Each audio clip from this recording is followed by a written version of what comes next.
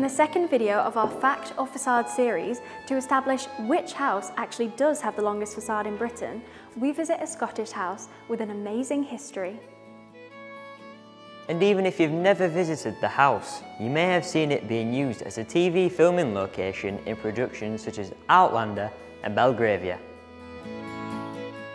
Hopetoun House was created in two parts by two of Scotland's leading architects, William Bruce and William Adam. It's an incredibly rare survivor, and it's still lived in today by descendants of the family that built it.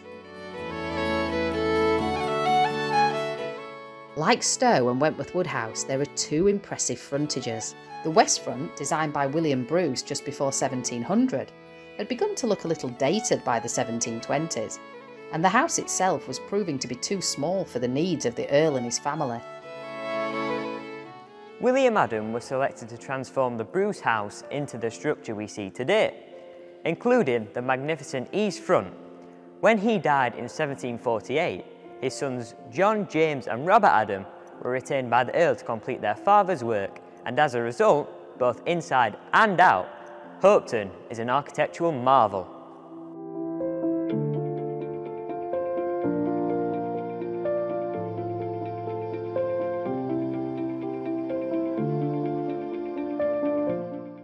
If the 18th and 19th centuries were the unchallenged glory days of the great country house, the changing social, political and economic landscapes in the 20th century created a world in which many simply didn't survive.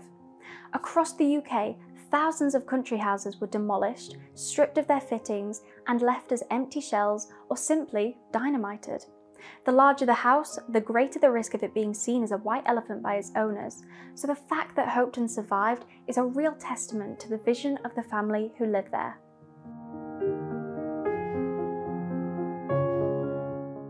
So talking about the scale of loss of country houses from across Scotland, some estimates have it as over 500 country houses that have been lost. And we lost a lot, particularly in the second half of the 20th century, after the Second World War. Society was changing and economics were changing, and indeed the way people were living was changing. And a lot of country houses simply weren't able to adapt to changing ways of lives. A notable example might be, for example, Hamilton Palace, which was arguably one of the most spectacular and grandest country houses, not just in Scotland, but in the whole of the United Kingdom. It was a vast structure that had been enormously enlarged. It had its roots in the 17th and 18th centuries, but very much enlarged at the beginning of the 19th century as well.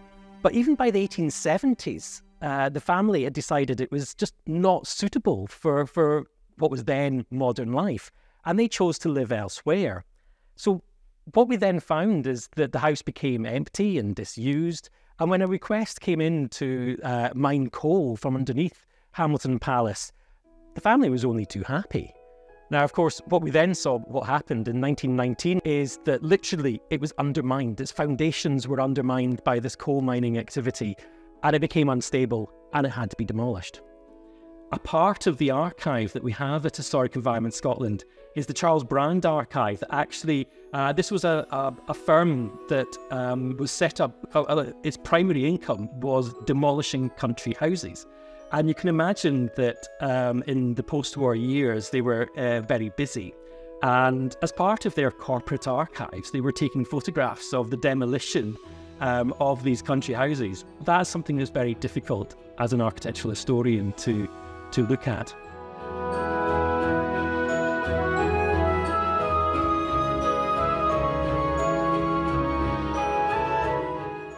One of the really interesting things about Hopetoun House for me is that in 1974, the management and ownership of the house transferred to a preservation trust, which was actually one of the earliest of its kind.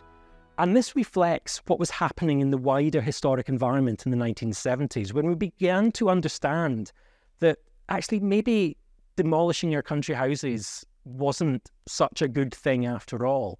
And maybe we could preserve them and find a new use for them and give them new life. And I think that's one of the most interesting things that happened in the 20th century. The country house moved from being a very private and sort of insular function to a much sort of quasi-public function in many ways. Today, for many country houses, the way they survive and are sustained is through commercial activity. So it's being open to the public and allowing members of the paying public to come in and enjoy the building and buy a gift book and buy scone and a cup of tea. And that's all really, really important, not just for the people who are enjoying that, but for the house itself as well, because it sustains it economically, it provides more jobs in the wider economy as well, but it keeps the lights on, it keeps the building warm and dry, and it keeps the roof fixed as well. And it's not an easy job to keep a building like this going. For over 70 years, Hopetoun House has been a visitor attraction, a place of business and a community providing employment, involvement, volunteering opportunities and much more to a wide range of people. Unlike the other houses we're featuring, Hopetoun House is the only one of our 3 contenders which is still lived in by descendants of the family that built it. My name's Andrew Hopetoun. I'm the Earl of Hopetoun, and with my wife and children I'm lucky enough to live in the same house that my family built over 300 years ago. The house was built between about 1699 and 1750, and it works surprisingly well still as a family home, combined with a visitor attraction, a tourist destination, a destination for events and weddings and the like, and for much larger events like our electronic music festival and our fireworks night and the Christmas fair. That balance between the house as a home, the house as a museum, and the house as a place for activities and entertainment is not always an easy one to strike. But it is an extraordinary privilege to be able to live in this house. It's a wonderful house. During the recent pandemic, when it was locked down, it was just my wife and me and the children, with a couple of our team members who weren't furloughed, looking after this whole thing. And it reminded me how much work everybody has to put into it. And actually, what a wonderful thing is the result.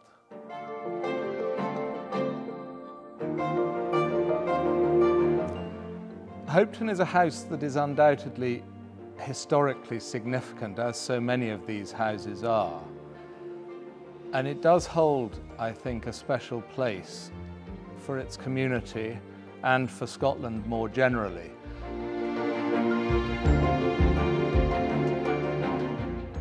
We're incredibly lucky with the team that we have here and the volunteers that we have here. And one of the reasons that we have been able to engage with them and to keep them involved with us, in some cases for 40, 45 years, is because this house has the most magical feel about it. And that is something that it's very, very hard to put into words. The late Duchess of Devonshire once said about this house that the colonnades were like arms throwing themselves out to you in welcome as you arrived. And I do believe very strongly that this house has a feel about it, and that feel is a happy feel. Living and working in a house like this does present some very obvious challenges. The biggest and perhaps the clearest one is the upkeep that a place like this takes. Fundamentally, though, the house needs to generate the revenues to allow us to invest in it in the way that we would like to future-proof it. I look at the future very positively, and I am confident for the future of Hopetoun.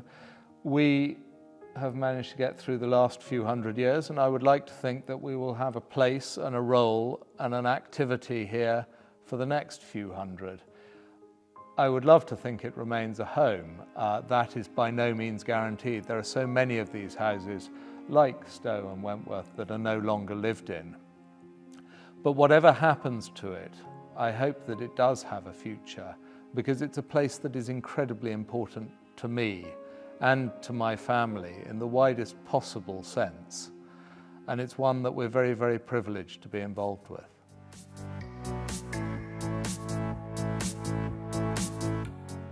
Lord Hopetoun brought together an incredible team of over 100 staff, volunteers, family members, visitors and local cadets, all keen to lend their support to Hopetoun's claim to the longest facade title.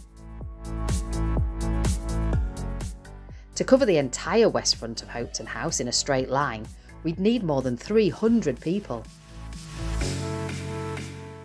Tony Barton set out with his trundle wheel to measure the west front, and he received some help along the way.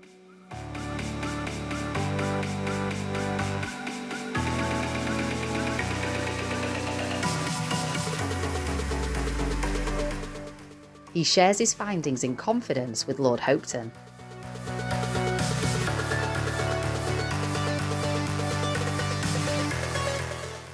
Well, that's the second house measured up, and in the final instalment of this video series, we'll be able to reveal which house actually does have the longest facade of any country house in Britain. Join us next time at what's been called the greatest restoration project of a generation. And yes, you've guessed it, the third contender is Wentworth Woodhouse itself.